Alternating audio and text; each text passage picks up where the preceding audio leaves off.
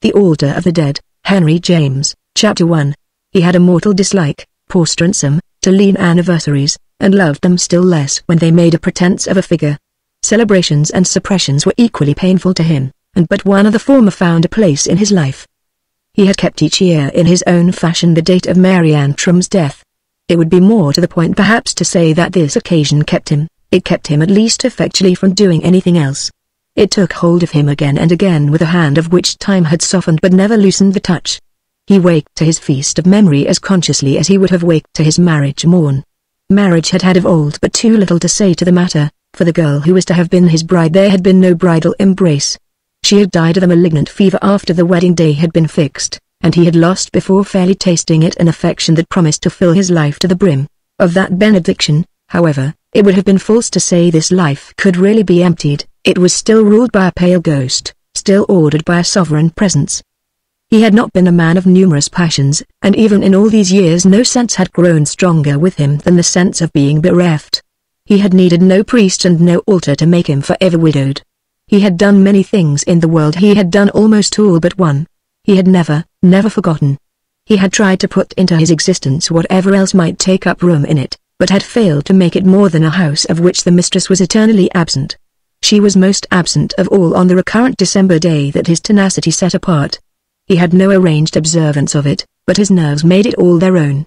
They drove him forth without mercy, and the goal of his pilgrimage was far. She had been buried in a London suburb, a part then of nature's breast, but which he had seen lose one after another every feature of freshness. It was in truth during the moments he stood there that his eyes beheld the place least. They looked at another image, they opened to another light. Was it a credible future? Was it an incredible past? Whatever the answer, it was an immense escape from the actual. It's true that if there weren't other dates than this there were other memories, and by the time George Stransome was 55 such memories had greatly multiplied. There were other ghosts in his life than the ghost of Mary Antrim. He had perhaps not had more losses than most men, but he had counted his losses more. He hadn't seen death more closely, but had in a manner felt it more deeply. He had formed little by little the habit of numbering his dead. It had come to him early in life that there was something one had to do for them. They were there in their simplified intensified essence, their conscious absence and expressive patience, as personally there as if they had only been stricken dumb. When all sense of them failed, all sound of them ceased, it was as if their purgatory were really still on earth. They asked so little that they got, poor things, even less, and died again, died every day, of the hard usage of life. They had no organized service, no reserved place, no honor, no shelter, no safety. Even ungenerous people provided for the living, but even those who were called most generous did nothing for the others. So on George Stransome's part had grown up with the years a resolve that he at least would do something, do it, that is, for his own would perform the great charity without reproach. Every man had his own, and every man had, to meet this charity, the ample resources of the soul. It was doubtless the voice of Mary Antrim that spoke for them best. As the years at any rate went by, he found himself in regular communion with these postponed pensioners, those whom indeed he always called in his thoughts the others. He spared them the moments. He organized the charity. Quite how it had risen he probably never could have told you. But what came to pass was that an altar, such as was after all within everybody's compass, lighted with perpetual candles and dedicated to these secret rites, reared itself in his spiritual spaces. He had wondered of old, in some embarrassment, whether he had a religion, being very sure, and not a little content, that he hadn't at all events the religion some of the people he had known wanted him to have. Gradually this question was straightened out for him. It became clear to him that the religion instilled by his earliest consciousness had been simply the religion of the dead. It suited his inclination, it satisfied his spirit, it gave employment to his piety. It answered his love of great offices, of a solemn and splendid ritual, for no shrine could be more bedecked and no ceremonial more stately than those to which his worship was attached. He had no imagination about these things but that they were accessible to anyone who should feel the need of them. The poorest could build such temples of the spirit, could make them blaze with candles and smoke with incense, make them flush with pictures and flowers. The cost, in the common phrase, of keeping them up fell wholly on the generous heart. Chapter 2. He had this year, on the eve of his anniversary, as happened, an emotion not unconnected with that range of feeling. Walking home at the close of a busy day, he was arrested in the London street by the particular effect of a shop front that lighted the dull brown air with its mercenary grin and before which several persons were gathered. It was the window of a jeweler whose diamonds and sapphires seemed to laugh, in flashes like high notes of sound, with the mere joy of knowing how much more they were worth than most of the dingy pedestrians staring at them from the other side of the pane. Strinsom lingered long enough to suspend, in a vision, a string of pearls about the white neck of MagneonBooks, and then was kept an instant longer by the sound of a voice he knew. Next him was a mumbling old woman, and beyond the old woman a gentleman with a lady on his arm. It was from him, from Paul Criston, the voice had proceeded. He was talking with a lady of some precious object in the window. Strinsom had no sooner recognized him than the old woman turned away. But just with this growth of opportunity came a felt strangeness that stayed him in the very act of laying his hand on his friend's arm. It lasted but the instant, only that space sufficed for the flash of a wild question. Was not Mrs. Criston dead? The ambiguity met him there in the short drop of her husband's voice, the drop conjugal, if it ever was, and in the way the two figures leaned to each other. Criston, making a step to look at something else, came nearer, glanced at him, started and exclaimed, behavior the effect of which was at first only to leave Strinsom staring back across the months at the different face, the wholly other face, the poor man had shown him last, the blurred ravaged mask bent over the open grave by which they had stood together. That son of affliction wasn't in mourning now. He detached his arm from his companion's to grasp the hand of the older friend. He colored as well as smiled in the strong light of the shop when Strinsom raised a tentative hat to the lady. Strinsom had just time to see she was pretty before he found himself gaping at a fact more portentous. My dear fellow, let me make you acquainted with my wife. Criston had blushed and stammered over it, but in half a minute, at the rate we live in polite society, it had practically become, for our friend, the mere memory of a shock. They stood there and laughed and talked. Strinsom had instantly whisked the shock out of the way, to keep it for private consumption. He felt himself grimace. He heard himself exaggerate the proper, but was conscious of turning not a little faint. The new woman, that hired performer, Mrs. Criston. Mrs. Criston had been more living for him than any woman but one. This lady had a face that shone as publicly as the jeweller's window, and in the happy candor with which she wore her monstrous character was an effect of gross immodesty. The character of Paul Criston's wife thus attributed to her was monstrous for reasons Strinsom could judge his friend to know perfectly that he knew.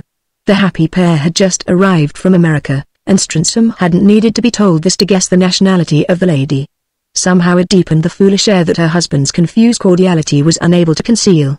Strinsom recalled that he had heard of Paul Criston's having, while his bereavement was still fresh, crossed the sea for what people in such predicaments call a little change. He had found the little change indeed. He had brought the little change back. It was the little change that stood there and that, do what he would, he couldn't, while he showed those high front teeth of his, look other than a conscious ass about. They were going into the shop, Mrs. Criston said, and she begged Mr. Strinsom to come with them and help to decide. He thanked her, opening his watch and pleading an engagement for which he was already late, and they parted while she shrieked into the fog, "Mind now, you come to see me right away." Criston had had the delicacy not to suggest that, and Strinsom hoped it hurt him somewhere to hear her scream it to all the echoes. He felt quite determined, as he walked away, never in his life to go near her. She was perhaps a human being, but Criston oughtn't to have shown her without precautions, oughtn't indeed to have shown her at all. His precautions should have been those of a forger or a murderer, and the people at home would never have mentioned extradition. This was a wife for foreign service or purely external use. A decent consideration would have spared her the injury of comparisons. Such was the first flush of George Strinsom's reaction, but as he sat alone that night there were particular hours he always passed alone. The harshness dropped from it and left only the pity. He could spend an evening with Kate Criston, if the man to whom she had given everything couldn't. He had known her 20 years, and she was the only woman for whom he might perhaps have been unfaithful. She was all cleverness and sympathy and charm. Her house had been the very easiest in all the world and her friendship the very firmest. Without accidents he had loved her, without accidents everyone had loved her. She had made the passions about her as regular as the moon makes the tides. She had been also of course far too good for her husband, but he never suspected it, and in nothing had she been more admirable than in the exquisite art with which she tried to keep everyone else, keeping Criston was no trouble, from finding it out. Here was a man to whom she had devoted her life and for whom she had given it up dying to bring into the world a child of his bed, and she had had only to submit to her fate to have, ere the grass was green on her grave, no more existence for him than a domestic servant he had replaced. The frivolity, the indecency of it made Strinsom's eyes fill, and he had that evening a sturdy sense that he alone, in a world without delicacy, had a right to hold up his head. While he smoked, after dinner, he had a book in his lap, but he had no eyes for his page. His eyes, in the swarming void of things, seemed to have caught Kate Kristen's, and it was into their sad silences he looked. It was to him her sentient spirit had turned, knowing it to be of her he would think. He thought for a long time of how the closed eyes of dead women could still live, how they could open again, in a quiet lamplit room, long after they had looked their last. They had looks that survived, had them as great poets had quoted lines. The newspaper lay by his chair, the thing that came in the afternoon and the servants thought one wanted. Without sense for what was in it, he had mechanically unfolded and then dropped it. Before he went to bed he took it up, and this time, at the top of a paragraph, he was caught by 5 words that made him start. He stood staring, before the fire, at the death of Sir Acton Haig, KCP, the man who 10 years earlier had been the nearest of his friends and whose deposition from this eminence had practically left it without an occupant. He had seen him after their rupture, but hadn't now seen him for years. Standing there before the fire he turned cold as he read what had befallen him. Promoted a short time previous to the governorship of the Westward Islands, Acton Haig has died, in the bleak honor of this exile, of an illness consequent on the bite of a poisonous snake. His career was compressed by the newspaper into a dozen lines, the perusal of which excited on George Stransom's part no warmer feeling than one of relief at the absence of any mention of their quarrel, an incident accidentally tainted at the time, thanks to their joint immersion in large affairs, with a horrible publicity. Public indeed was the wrong Stransom had, to his own sense, suffered, the insult he had blankly taken from the only man with whom he had ever been intimate, the friend, almost adored, of his university years, the subject, later, of his passionate loyalty, so public that he had never spoken of it to a human creature, so public that he had completely overlooked it. It had made the difference for him that friendship too was all over, but it had only made just that one. The shock of interests had been private, intensely so, but the action taken by Haig had been in the face of men. Today it all seemed to have occurred merely to the end that George Stransom should think of him as Haig and measure exactly how much he himself could resemble a stone. He went cold, suddenly and horribly cold, to bed. Chapter 3. The next day, in the afternoon, in the great grey suburb, he knew his long walk had tired him. In the dreadful cemetery alone he had been on his feet an hour. Instinctively, coming back, they had taken him a devious course, and it was a desert in which no circling cabman hovered over possible prey. He paused on a corner and measured the dreariness, then he made out through the gathered dusk that he was in one of those tracts of London which are less gloomy by night than by day, because, in the former case of the civil gift of light, by day there was nothing, but by night there were lamps, and George Stransom was in a mood that made lamps good in themselves. It wasn't that they could show him anything, it was only that they could burn clear. To his surprise, however, after a while, they did show him something, the arch of a high doorway approached by a low terrace of steps, in the depth of which it formed a dim vestibule. The raising of a curtain at the moment he passed gave him a glimpse of an avenue of gloom with a glow of tapers at the end. He stopped and looked up, recognizing the place as a church. The thought quickly came to him that since he was tired he might rest there, so that after a moment he had in turn pushed up the leathern curtain and gone in. It was a temple of the old persuasion, and there had evidently been a function, perhaps a service for the dead. The high altar was still a blaze of candles. This was an exhibition he always liked, and he dropped into a seat with relief. More than it had ever yet come home to him, it struck him as good there should be churches. This one was almost empty and the other altars were dim. A verger shuffled about, an old woman coughed, but it seemed to Stransom there was hospitality in the thick sweet air. Was it only the savour of the incense, or was it something of larger intention? He had at any rate quitted the great grey suburb and come nearer to the warm centre. He presently ceased to feel intrusive, gaining at last even a sense of community with the only worshipper in his neighbourhood, the sombre presence of a woman, in mourning unrelieved, whose back was all he could see of her and who had sunk deep into prayer at no great distance from him. He wished he could sink, like her, to the very bottom, be as motionless, as wrapped in prostration. After a few moments he shifted his seat. It was almost indelicate to be so aware of her. But Stransom subsequently quite lost himself, floating away on the sea of light. If occasions like this had been more frequent in his life he would have had more present the great original type, set up in a myriad temples, of the unapproachable shrine he had erected in his mind. That shrine had begun in vague likeness to church pomps, but the echo had ended by growing more distinct than the sound. The sound now rang out, the type blazed at him with all its fires and with a mystery of radiance in which endless meanings could glow. The thing became as he sat there his appropriate altar and each starry candle an appropriate vow. He numbered them, named them, grouped them. It was the silent roll call of his dead.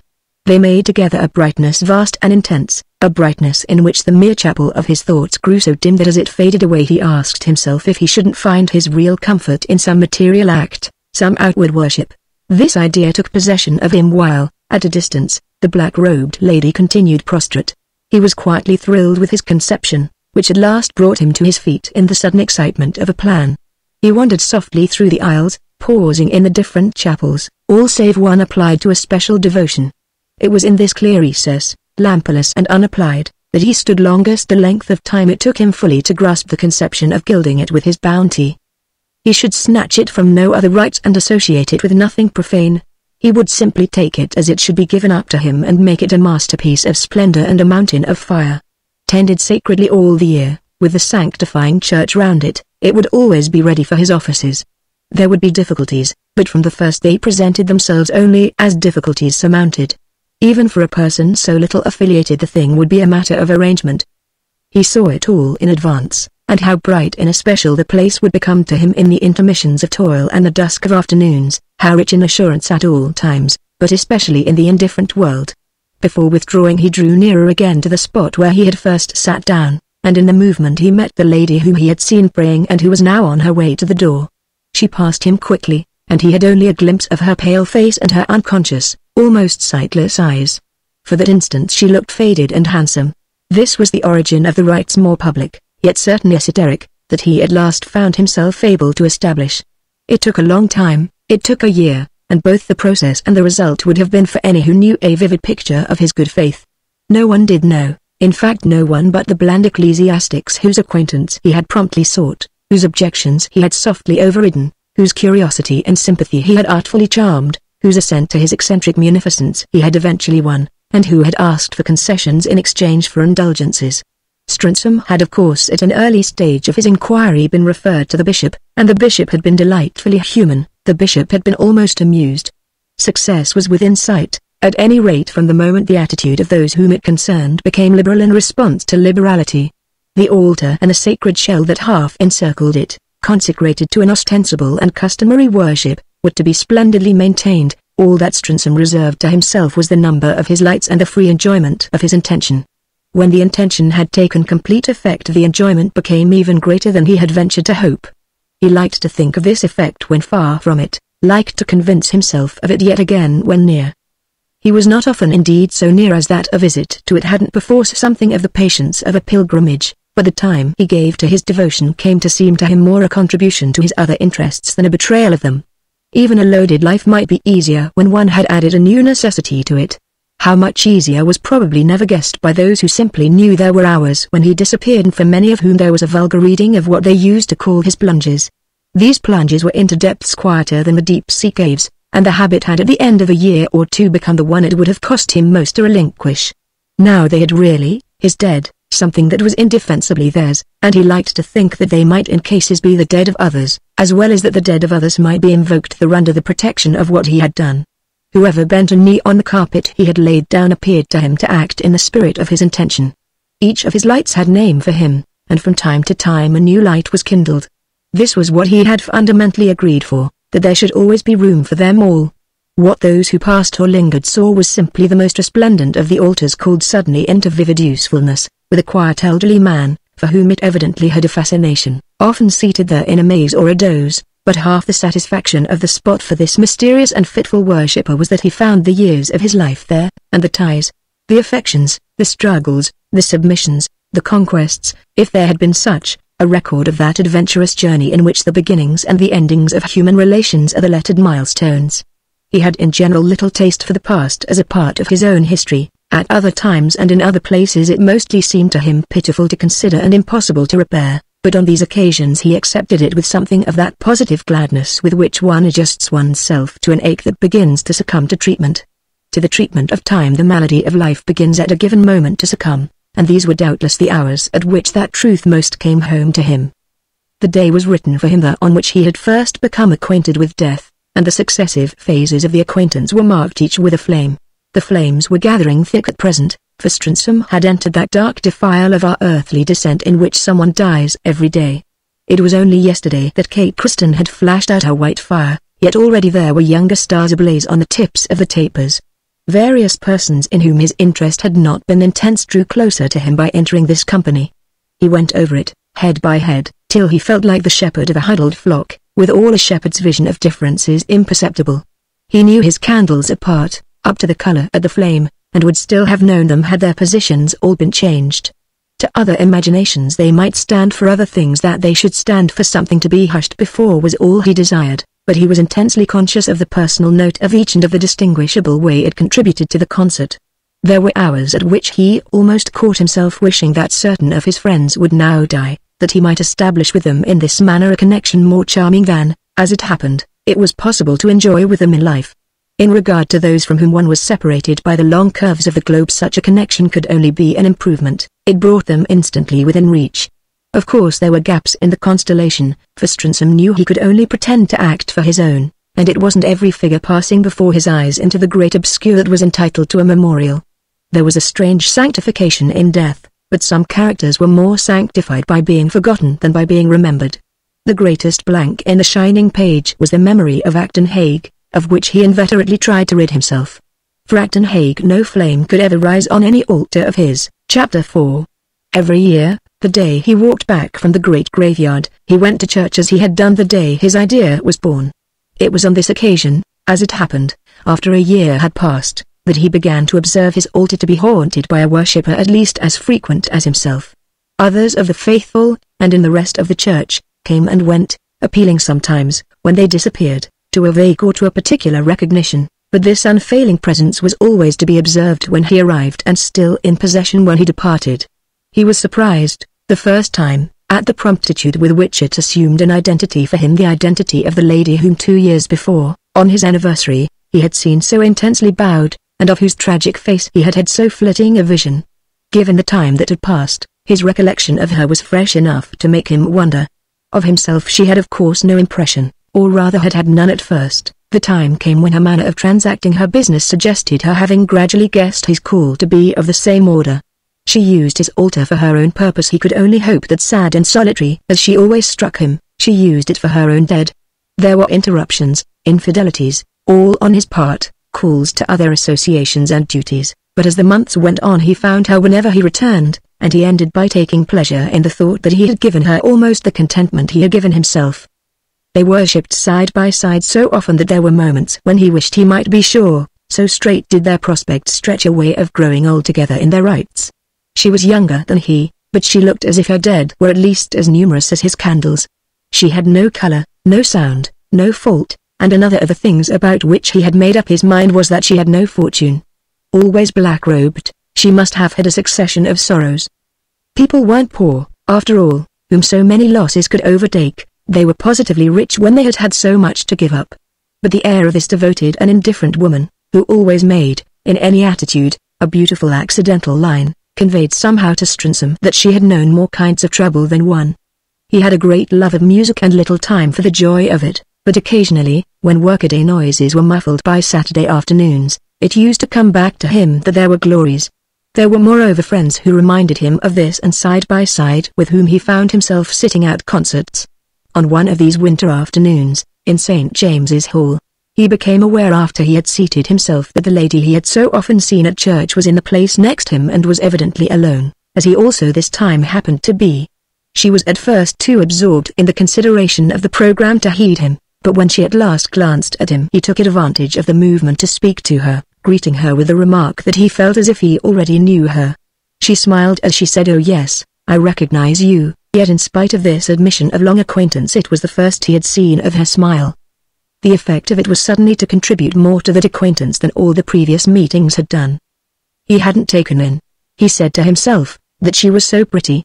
Later, that evening it was while he rolled along in a hansom on his way to dine out he added that he hadn't taken in that she was so interesting.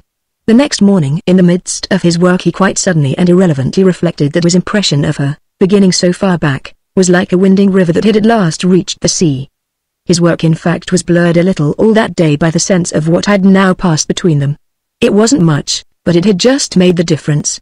They had listened together to Beethoven and Schumann, they had talked in the pauses, and at the end, when at the door, to which they moved together, he had asked her if he could help her in the matter of getting away. She had thanked him and put up her umbrella, slipping into the crowd without an allusion to their meeting yet again and leaving him to remember at leisure that not a word had been exchanged about the usual scene of that coincidence. This omission struck him now as natural and then again as perverse. She mightn't in the least have allowed his warrant for speaking to her, and yet if she hadn't he would have judged her an underbred woman. It was odd that when nothing had really ever brought them together he should have been able successfully to assume they were in a manner old friends, that this negative quantity was somehow more than they could express. His success, it was true, had been qualified by her quick escape, so that there grew up in him an absurd desire to put it to some better test. Save in so far as some other poor chance might help him, such a test could be only to meet her afresh at church. Left to himself he would have gone to church the very next afternoon, just for the curiosity of seeing if he should find her there. But he wasn't left to himself, a fact he discovered quite at the last, after he had virtually made up his mind to go. The influence that kept him away really revealed to him how little to himself his dead ever left him. He went only for them, for nothing else in the world. The force of this revulsion kept him away 10 days. He hated to connect the place with anything but his offices or to give a glimpse of the curiosity that had been on the point of moving him. It was absurd to weave a tangle about a matter so simple as a custom of devotion that might with ease have been daily or hourly, yet the tangle got itself woven. He was sorry, he was disappointed. It was as if a long happy spell had been broken and he had lost a familiar security. At the last, however, he asked himself if he was to stay away forever from the fear of this muddle about motives. After an interval neither longer nor shorter than usual he re-entered the church with a clear conviction that he should scarcely heed the presence or the absence of the lady of the concert. This indifference didn't prevent his at once noting that for the only time since he had first seen her she wasn't on the spot. He had now no scruple about giving her time to arrive, but she didn't arrive, and when he went away still missing her he was profanely and consentingly sorry. If her absence made the tangle more intricate, that was all her own doing. By the end of another year it was very intricate indeed, but by that time he didn't in the least care, and it was only his cultivated consciousness that had given him scruples. 3 times in 3 months he had gone to church without finding her, and he felt he hadn't needed these occasions to show him his suspense had dropped. Yet it was, incongruously, not indifference, but a refinement of delicacy that had kept him from asking the sacristan, who would of course immediately have recognized his description of her, whether she had been seen at other hours. His delicacy had kept him from asking any question about her at any time, and it was exactly the same virtue that had left him so free to be decently civil to her at the concert. This happy advantage now served him anew, enabling him when she finally met his eyes it was after a 4th trial to predetermine quite fixedly his awaiting her retreat. He joined her in the street as soon as she had moved, asking her if he might accompany her a certain distance. With her placid permission he went as far as a house in the neighborhood at which she had business. She let him know it was not where she lived. She lived, as she said, in a mere slum, with an old aunt, a person in connection with whom she spoke of the engrossment of humdrum duties and regular occupations. She wasn't, the morning niece, in her first youth, and her vanished freshness had left something behind that, for Strunsum, represented the proof it had been tragically sacrificed. Whatever she gave him the assurance of she gave without references. She might have been a divorced duchess, she might have been an old maid who taught the harp. Chapter 5. They fell at last into the way of walking together almost every time they met, though for a long time still they never met but at church. He couldn't ask her to come and see him, and as if she hadn't a proper place to receive him she never invited her friend. As much as himself she knew the world of London, but from an undiscussed instinct of privacy they haunted the region not mapped on the social chart. On the return she always made him leave her at the same corner. She looked with him, as a pretext for a pause, at the depressed things in suburban shop fronts, and there was never a word he had said to her that she hadn't beautifully understood.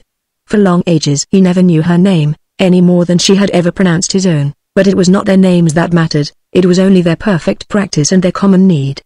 These things made their whole relation so impersonal that they hadn't the rules or reasons people found in ordinary friendships. They didn't care for the things it was supposed necessary to care for in the intercourse of the world.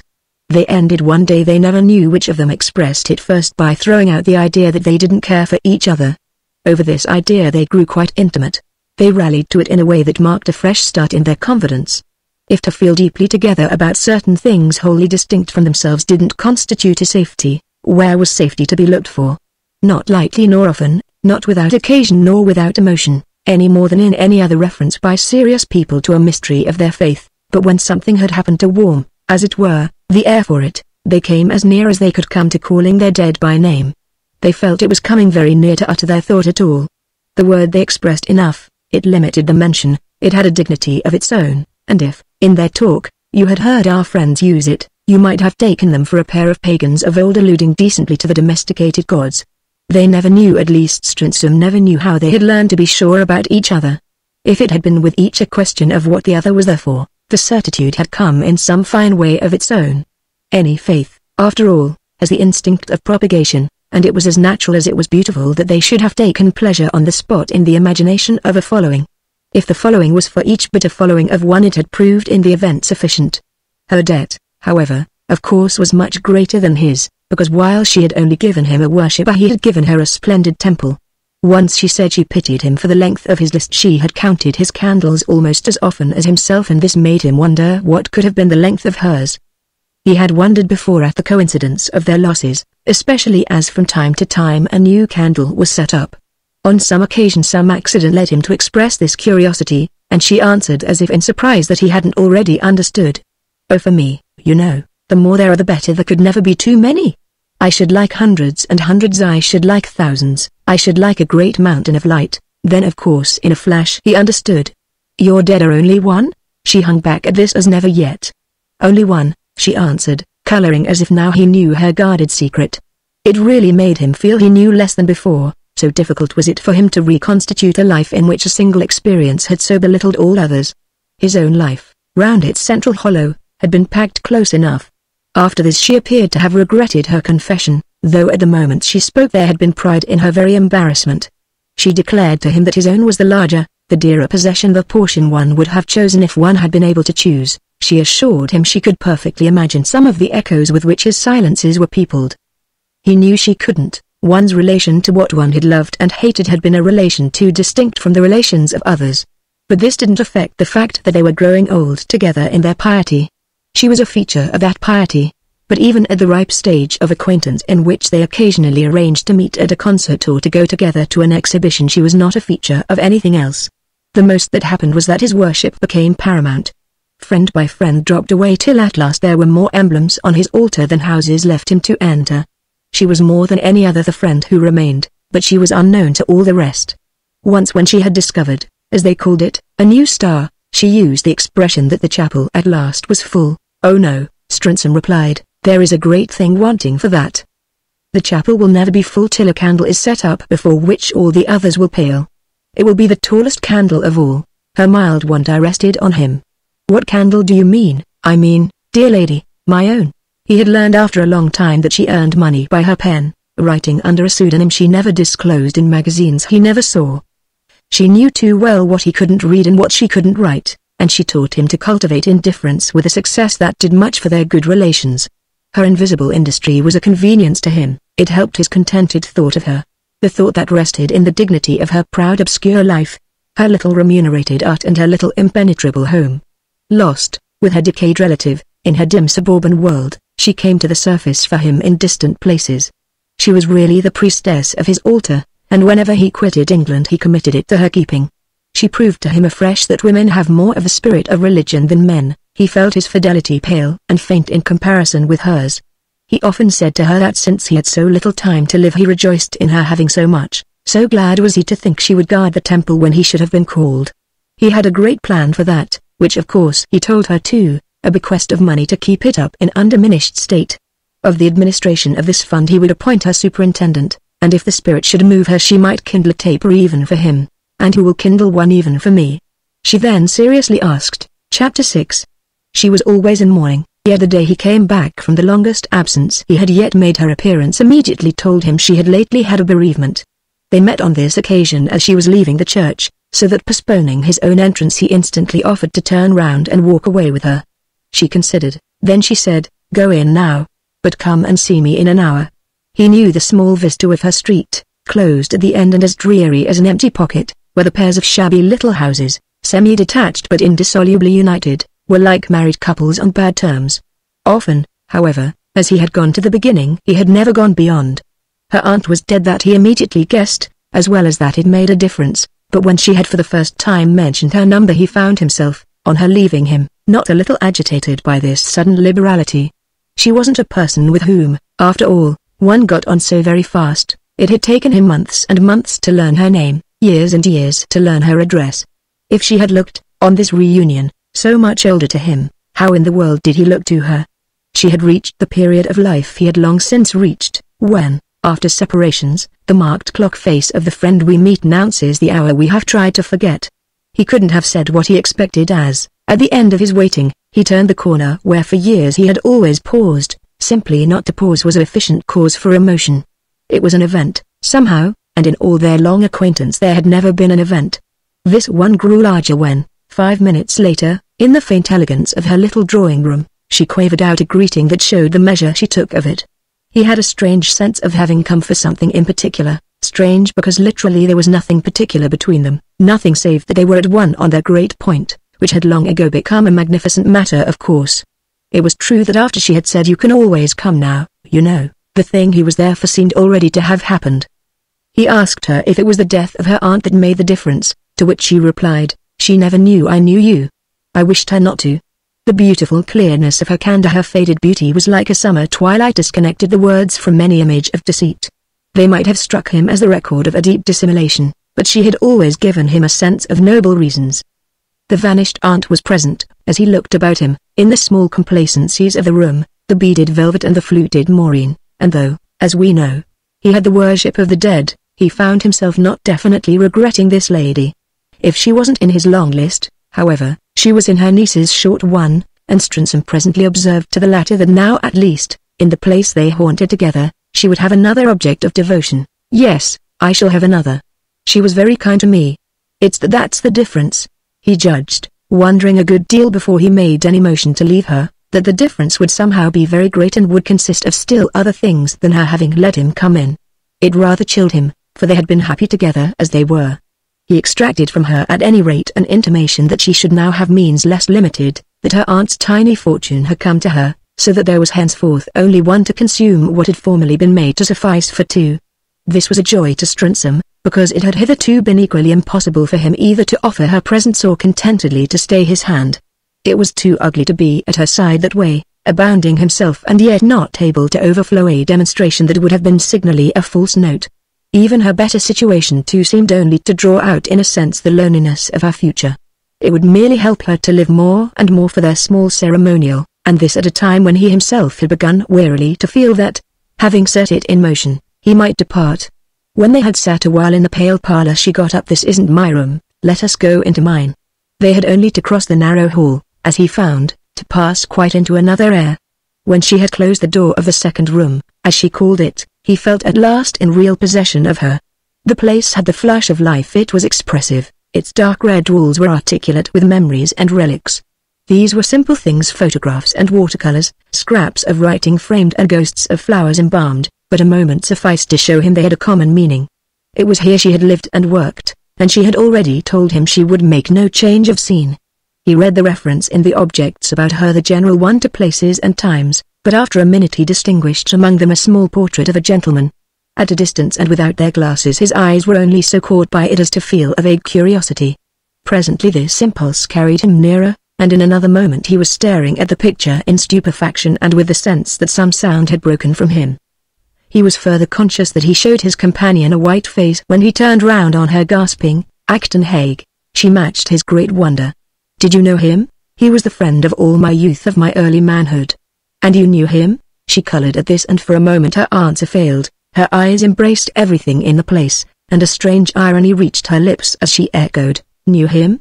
Then Stransom understood, while the room heaved like the cabin of a ship, that its whole contents cried out with him, that it was a museum in his honor, that all her later years had been addressed to him, and that the shrine he himself had reared had been passionately converted to this use. It was all for Acton Hague that she had kneeled every day at his altar. What need had there been for a consecrated candle when he was present in the whole array?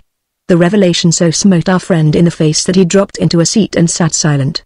He had quickly felt her shaken by the force of his shock, but as she sank on the sofa beside him and laid her hand on his arm he knew almost as soon that she mightn't resent it as much as she'd have liked. Chapter 7. He learned in that instant two things, one being that even in so long a time she had gathered no knowledge of his great intimacy and his great quarrel. The other that in spite of this ignorance, strangely enough, she supplied on the spot a reason for his stupor. How extraordinary! He presently exclaimed, that we should never have known. She gave a wan smile which seemed to Strunsom stranger even than the fact itself. I never spoke of him. He looked again about the room. Why then, if your life had been so full of him, mayn't I put you the question as well? Hadn't your life also been full of him? Everyone's life who had the wonderful experience of knowing him. I never spoke of him, Strunsom added in a moment, because he did me years ago an unforgettable wrong. She was silent, and with the full effect of his presence all about them it almost startled her guest to hear no protest escape her.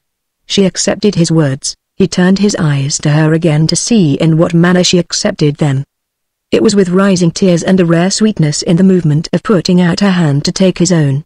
Nothing more wonderful had ever appeared to him than, in that little chamber of remembrance and homage, to see her convey with such exquisite mildness that as from Acton Hague any injury was credible. The clock ticked in the stillness. Hague had probably given it to her, and while he let her hold his hand with a tenderness that was almost an assumption of responsibility for his old pain as well as his new, Strunsom after a minute broke out, "Good God, how he must have used you." She dropped his hand at this, got up and, moving across the room, made straight a small picture to which, on examining it, he had given a slight push. Then turning round on him with her pale gaiety recovered, "I've forgiven him," she declared. "I know what you've done," said Strunsom. "I know what you've done for years." For a moment they looked at each other through it all with their long community of service in their eyes. This short passage made, to his sense, for the woman before him, an immense, an absolutely naked confession, which was presently, suddenly blushing red and changing her place again, what she appeared to learn he perceived in it. He got up. "And how you must have loved him," he cried. "Women aren't like men. They can love even where they've suffered." "Women are wonderful," said Strunsom. "But I assure you I've forgiven him too. If I had known of anything so strange I wouldn't have brought you here, so that we might have gone on in our ignorance to the last." "What do you call the last?" she asked, smiling still. At this he could smile back at her. "You'll see when it comes." She thought of that. "This is better perhaps, but as we were it was good." He put her the question. "Did it never happen that he spoke of me?" Considering more intently she made no answer, and he then knew he should have been adequately answered by her asking how often he himself had spoken of their terrible friend. Suddenly a brighter light broke in her face and an excited idea sprang to her lips in the appeal. "You have forgiven him? How? If I hadn't, could I linger here?" She visibly winced at the deep but unintended irony of this, but even while she did so she panted quickly, "Then in the lights on your altar? There's never a light for Acton Hague." She stared with a dreadful fall. "But if he's one of your dead? He's one of the world's, if you like he's one of yours." "But he's not one of mine. Mine are only the dead who died possessed of me. They're mine in death because they were mine in life. He was yours in life then, even if for a while he ceased to be. If you forgave him you went back to him. Those whom we've once loved, are those who can hurt us most." Strunsom broke in. "Ah, it's not true you've not forgiven him," she wailed with a passion that startled him. He looked at her as never yet. "What was it he did to you?" "Everything." Then abruptly she put out her hand in farewell. "Goodbye." He turned as cold as he had turned that night he read the man's death. "You mean that we meet no more? Not as we've met, not there." He stood aghast at this snap of their great bond, at the renouncement that rang out in the words she so expressively sounded. "But what's changed for you?" She waited in all the sharpness of a trouble that for the first time since he had known her made her splendidly stern. "How can you understand now when you didn't understand before?" "I didn't understand before only because I didn't know. Now that I know, I see what I've been living with for years," Strunsom went on very gently. She looked at him with a larger allowance, doing this gentleness justice. "How can I then, on this new knowledge of my own, ask you to continue to live with it?" "I set up my altar, with its multiplied meanings," Strunsom began, but she quietly interrupted him. "You set up your altar, and when I wanted one most I found it magnificently ready. I used it with the gratitude I've always shown you, for I knew it from of old to be dedicated to death. I told you long ago that my dead weren't many. Yours were, but all you had done for them was none too much for my worship. You had placed a great light for each. I gathered them together for one. We had simply different intentions," he returned. "That, as you say, I perfectly knew, and I don't see why your intention shouldn't still sustain you. That's because you're generous, you can imagine and think. But the spell is broken." It seemed to poor Strunsom, in spite of his resistance, that it really was, and the prospect stretched grey and void before him. All he could say, however, was, "I hope you'll try before you give up." "If I had known you had ever known him I should have taken for granted he had his candle," she presently answered. "What's changed?" "As you say, is that on making the discovery I find he never has had it. That makes my attitude." She paused as thinking how to express it, then said simply, "All wrong. Come once again," he pleaded. "Will you give him his candle?" she asked. He waited, but only because it would sound ungracious, not because of a doubt of his feeling.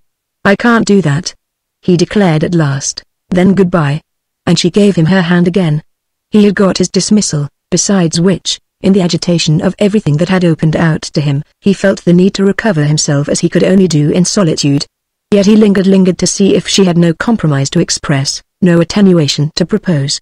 But he only met her great lamenting eyes, in which indeed he read that she was as sorry for him as for anyone else. This made him say, "At least, in any case, I may see you here. Oh yes, come if you like. But I don't think it will do." He looked round the room once more, knowing how little he was sure it would do. He felt also stricken and more cold, and his chill was like a nature in which he had to make an effort not to shake. Then he made doleful reply, "I must try on my side if you can't try on yours." She came out with him to the hall and into the doorway, and here he put her the question he held he could least answer from his own wit. "Why have you never let me come before?" "Because my aunt would have seen you, and I should have had to tell her how I came to know you." And what would have been the objection to that? It would have entailed other explanations. There would at any rate have been that danger. "Surely she knew you went every day to church," Strinson objected. "She didn't know what I went for. Of me then she never even heard." "You'll think I was deceitful. But I didn't need to be." He was now on the lower doorstep, and his hostess held the door half closed behind him. Through what remained of the opening he saw her framed face. He made a supreme appeal. "What did he do to you?" It would have come out he would have told you. "That fear at my heart, that was my reason." And she closed the door, shutting him out. Chapter 8. He had ruthlessly abandoned her. That of course was what he had done. Strinson made it all out in solitude, at leisure, fitting the unmatched pieces gradually together and dealing one by one with 100 obscure points. She had known Haig only after her present friend's relations with him had wholly terminated, obviously indeed a good while after, and it was natural enough that of his previous life she should have ascertained only what he had judged good to communicate. There were passages it was quite conceivable that even in moments of the tenderest expansion he should have withheld. Of many facts in the career of a man so in the eye of the world there was of course a common knowledge, but this lady lived apart from public affairs, and the only time perfectly clear to her would have been the time following the dawn of her own drama. A man in her place would have looked up the past, would even have consulted old newspapers. It remained remarkable indeed that in her long contact with the partner of her retrospect no accident had lighted a train, but there was no arguing about that. The accident had in fact come, it had simply been that security had prevailed. She had taken what Haig had given her, and her blankness in respect of his other connections was only a touch in the picture of that plasticity Strinson had supreme reason to know so great a master could have been trusted to produce. This picture was for a while all our friend saw. He caught his breath again and again as it came over him that the woman with whom he had had for years so fine a point of contact was a woman whom Acton Haig, of all men in the world, had more or less fashioned. Such as she sat that today she was ineffaceably stamped with him. Beneficent, blameless as Strinson held her, he couldn't rid himself of the sense that he had been, as who should say, swindled. She had imposed upon him hugely, though she had known it as little as he. All this later past came back to him as a time grotesquely misspent. Such at least were his first reflections. After a while he found himself more divided and only, as the end of it, more troubled. He imagined, recalled, reconstituted, figured out for himself the truths she had refused to give him, the effect of which was to make her seem to him only more saturated with her fate. He felt her spirit, through the whole strangeness, finer than his own to the very degree in which she might have been, in which she certainly had been, more wronged. A woman, when wronged, was always more wronged than a man, and there were conditions when the least she could have got off with was more than the most he could have to bear. He was sure this rare creature wouldn't have got off with the least. He was awestruck at the thought of such a surrender, such a prostration. Molded indeed she had been by powerful hands, to have converted her injury into an exaltation so sublime. The fellow had only had to die for everything that was ugly in him to be washed out in a torrent. It was vain to try to guess what had taken place, but nothing could be clearer than that she had ended by accusing herself. She absolved him at every point, she adored her very wounds. The passion by which he had profited had rushed back after its ebb, and now the tide of tenderness, arrested forever at flood, was too deep even to fathom. Strinson sincerely considered that he had forgiven him, but how little he had achieved the miracle that she had achieved. His forgiveness was silence, but hers was mere unuttered sound. The light she had demanded for his altar would have broken his silence with a blare, whereas all the lights in the church were for her too great a hush. She had been right about the difference, she had spoken the truth about the change. Stransom was soon to know himself as perversely but sharply jealous. His tide had ebbed, not flowed. If he had forgiven Acton Hague, that forgiveness was a motive with a broken spring. The very fact of her appeal for a material sign, a sign that should make her dead lover equal there with the others, presented the concession to her friend as too handsome for the case. He had never thought of himself as hard, but an exorbitant article might easily render him so. He moved round and round this one, but only in widening circles. The more he looked at it, the less acceptable it seemed. At the same time, he had no illusion about the effect of his refusal. He perfectly saw how it would make for a rupture. He left her alone a week, but when at last he again called, this conviction was cruelly confirmed. In the interval he had kept away from the church, and he needed no fresh assurance from her to know she hadn't entered it. The change was complete enough. It had broken up her life. Indeed, it had broken up his, for all the fires of his shrine seemed to him suddenly to have been quenched. A great indifference fell upon him, the weight of which was in itself a pain, and he never knew what his devotion had been for him till in that shock it ceased like a dropped watch. Neither did he know with how large a confidence he had counted on the final service that had now failed. The mortal deception was that in this abandonment the whole future gave way. These days of her absence proved to him of what she was capable, all the more that he never dreamed she was vindictive or even resentful. It was not in anger she had forsaken him, it was in simple submission to hard reality, to the stern logic of life. This came home to him when he sat with her again in the room in which her late aunt's conversation lingered like the tone of a cracked piano. She tried to make him forget how much they were estranged, but in the very presence of what they had given up it was impossible not to be sorry for her. He had taken from her so much more than she had taken from him. He argued with her again, told her she could now have the altar to herself, but she only shook her head with pleading sadness, begging him not to waste his breath on the impossible, the extinct. Couldn't he see that in relation to her private need the rights he had established were practically an elaborate exclusion? She regretted nothing that had happened. It had all been right so long as she didn't know, and it was only that now she knew too much and that from the moment their eyes were opened they would simply have to conform. It had doubtless been happiness enough for them to go on together so long. She was gentle, grateful, resigned, but this was only the form of a deep immovability. He saw he should never more cross the threshold of the second room, and he felt how much this alone would make a stranger of him and give a conscious stiffness to his visits. He would have hated to plunge again into that well of reminders, but he enjoyed quite as little the vacant alternative. After he had been with her 3 or 4 times it struck him that to have come at last into her house had had the horrid effect of diminishing their intimacy. He had known her better, had liked her in greater freedom, when they merely walked together or kneeled together. Now they only pretended, before they had been nobly sincere. They began to try their walks again, but it proved a lame imitation, for these things, from the first, beginning or ending, had been connected with their visits to the church. They had either strolled away as they came out or gone in to rest on the return. Stransom, besides, now faltered, he couldn't walk as of old. The omission made everything false, it was a dire mutilation of their lives. Our friend was frank and monotonous, making no mystery of his remonstrance and no secret of his predicament. Her response, whatever it was, always came to the same thing, an implied invitation to him to judge, if he spoke of predicaments, of how much comfort she had in hers. For him indeed was no comfort even in complaint, since every allusion to what had befallen them but made the author of their trouble more present. Acton Hague was between them, that was the essence of the matter, and never so much between them as when they were face to face. Then Stransom, while still wanting to banish him, had the strangest sense of striving for an ease that would involve having accepted him. Deeply disconcerted by what he knew, he was still worse tormented by really not knowing. Perfectly aware that it would have been horribly vulgar to abuse his old friend or to tell his companion the story of their quarrel, it yet vexed him that her depth of reserve should give him no opening and should have the effect of a magnanimity greater even than his own. He challenged himself, denounced himself, asked himself if he were in love with her that he should care so much what adventures she had had.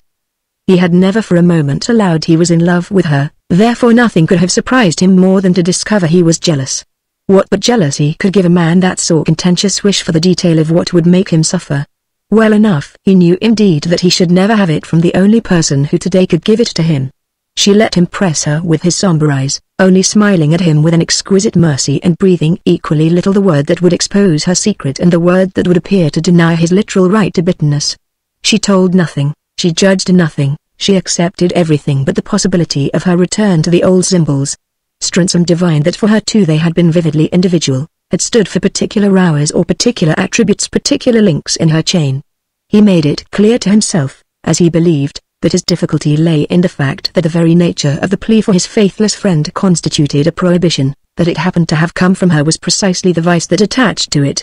To the voice of impersonal generosity he felt sure he would have listened, he would have deferred to an advocate who, speaking from abstract justice, knowing of his denial without having known Haig, should have had the imagination to say, remember only the best of him.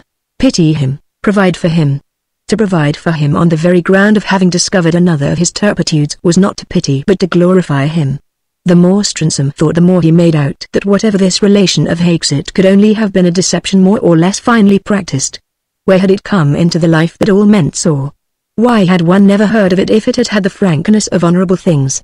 Strunsum knew enough of his other ties, of his obligations and appearances, not to say enough of his general character, to be sure there had been some infamy. In one way or another this creature had been coldly sacrificed. That was why at the last as well as the first he must still leave him out and out. Chapter 9. And yet this was no solution, especially after he had talked again to his friend of all it had been his plan she should finally do for him. He had talked in the other days, and she had responded with a frankness qualified only by a courteous reluctance, a reluctance that touched him, to linger on the question of his death. She had then practically accepted the charge, suffered him to feel he could depend upon her to be the eventual guardian of his shrine, and it was in the name of what had so passed between them that he appealed to her not to forsake him in his age. She listened at present with shining coldness and all her habitual forbearance to insist on her terms. Her deprecation was even still tenderer, for it expressed the compassion of her own sense that he was abandoned. Her terms, however, remained the same, and scarcely the less audible for not being uttered, though he was sure that secretly even more than he she felt bereft of the satisfaction his solemn trust was to have provided her. They both missed the rich future, but she missed it most, because after all it was to have been entirely hers, and it was her acceptance of the loss that gave him the full measure of her preference for the thought of Acton Haig over any other thought whatever. He had humor enough to laugh rather grimly when he said to himself, "Why the deuce does she like him so much more than she likes me?" The reasons being really so conceivable. But even his faculty of analysis left the irritation standing, and this irritation proved perhaps the greatest misfortune that had ever overtaken him. There had been nothing yet that made him so much want to give up. He had of course by this time well reached the age of renouncement, but it had not hitherto been vivid to him that it was time to give up everything. Practically, at the end of 6 months, he had renounced the friendship once so charming and comforting. His privation had two faces, and the face it had turned to him on the occasion of his last attempt to cultivate that friendship was the one he could look at least. This was the privation he inflicted, the other was the privation he bore. The conditions she never phrased he used to murmur to himself in solitude, one more, only just one. Certainly he was going down, he often felt it when he caught himself, over his work, staring at vacancy and giving voice to that inanity. There was proof enough besides in his being so weak and so ill. His irritation took the form of melancholy, and his melancholy that of the conviction that his health had quite failed. His altar moreover had ceased to exist, his chapel, in his dreams, was a great dark cavern. All the lights had gone out, all his dead had died again. He couldn't exactly see at first how it had been in the power of his late companion to extinguish them, since it was neither for her nor by her that they had been called into being. Then he understood that it was essentially in his own soul the revival had taken place, and that in the air of this soul they were now unable to breathe. The candles might mechanically burn, but each of them had lost its luster. The church had become a void, it was his presence, her presence, their common presence, that had made the indispensable medium. If anything was wrong everything was her silence spoiled the tune. Then when 3 months were gone he felt so lonely that he went back, reflecting that as they had been his best society for years his dead perhaps wouldn't let him forsake them without doing something more for him. They stood there, as he had left them, in their tall radiance, the bright cluster that had already made him, on occasions when he was willing to compare small things with great, liken them to a group of sea lights on the edge of the ocean of life. It was a relief to him, after a while, as he sat there, to feel they had still a virtue. He was more and more easily tired, and he always drove now. The action of his heart was weak and gave him none of the reassurance conferred by the action of his fancy. Nonetheless he returned yet again, returned several times, and finally, during 6 months, haunted the place with a renewal of frequency and a strain of impatience.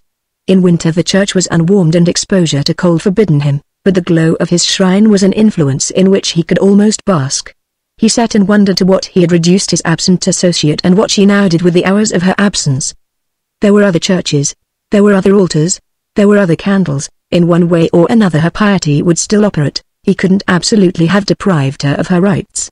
So he argued, but without contentment, for he well enough knew there was no other such rare semblance of the mountain of light she had once mentioned to him as the satisfaction of her need.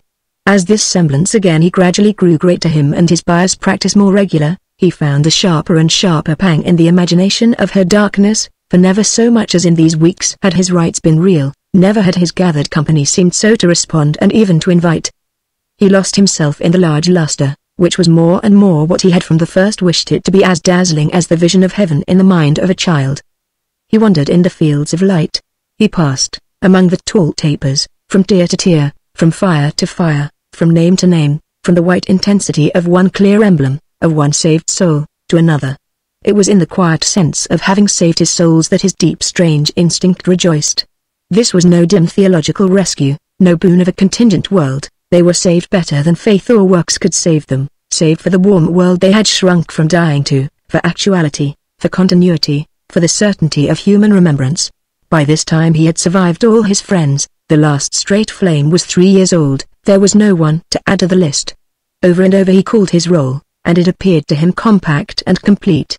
Where should he put in another? Where, if there were no other objection, would it stand in its place in the rank?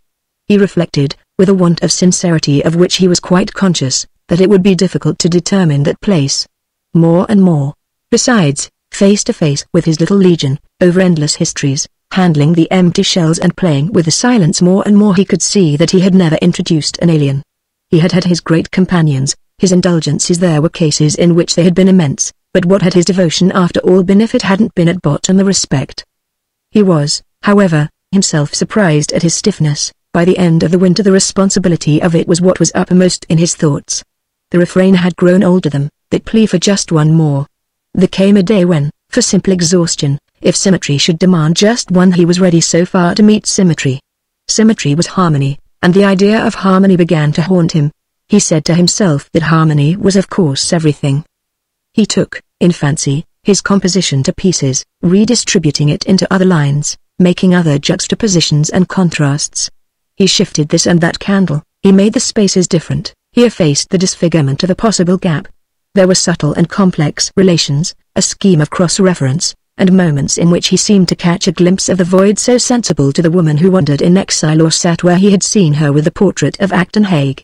Finally, in this way, he arrived at a conception of the total, the ideal, which left a clear opportunity for just another figure.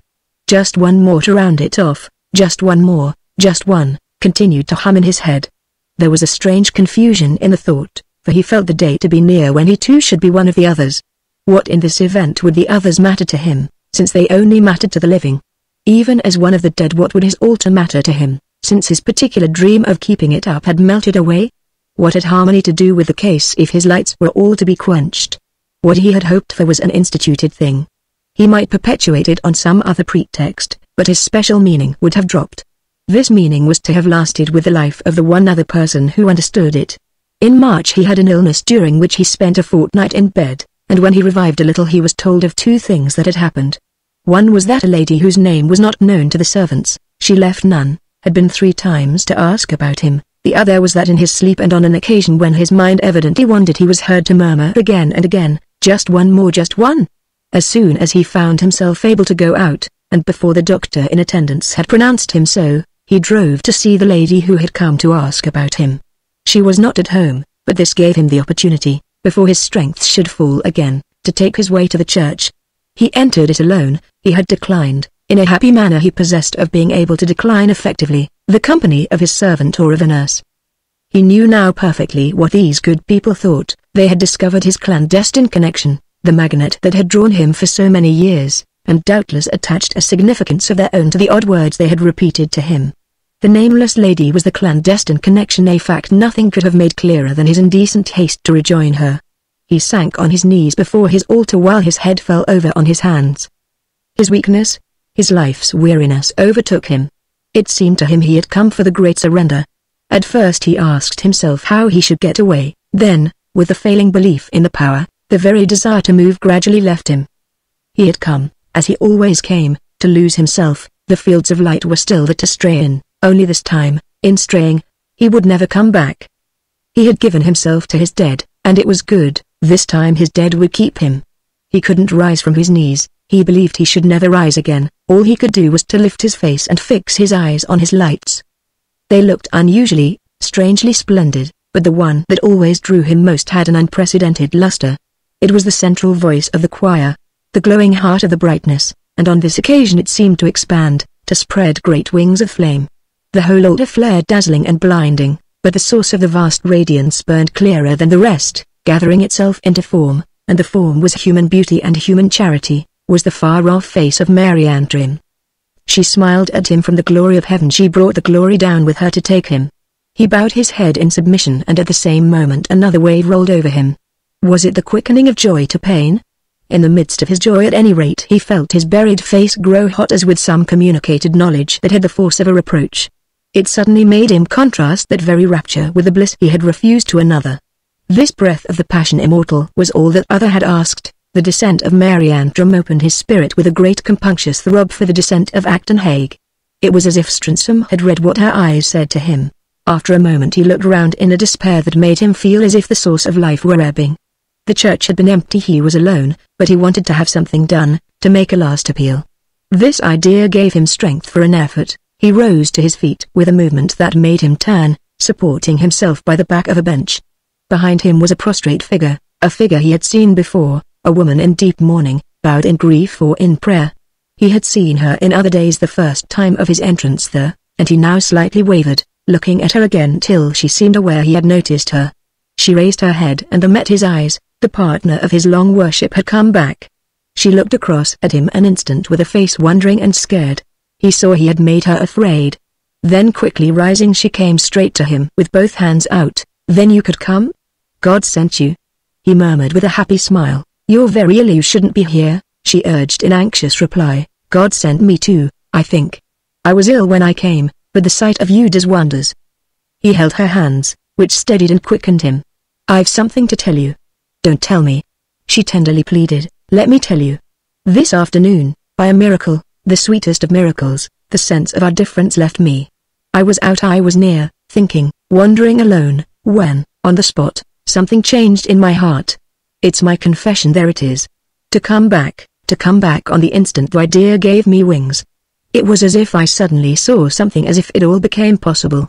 I could come for what you yourself came for, that was enough. So here I am.